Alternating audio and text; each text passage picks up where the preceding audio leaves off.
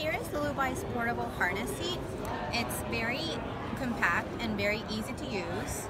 You basically just undo the Velcro, open it up, and you start by securing the bottom strap to the seat. Next, you're going to secure the top strap to the chair, and the top straps have anti-slip pads right here.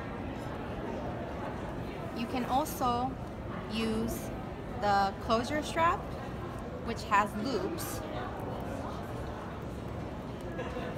to make sure it is fully secured.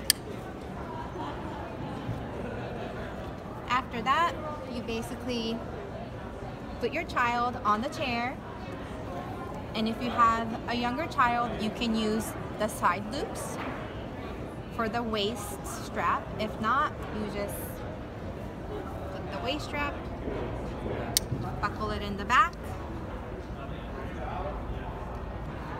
and buckle the harness and adjust as necessary.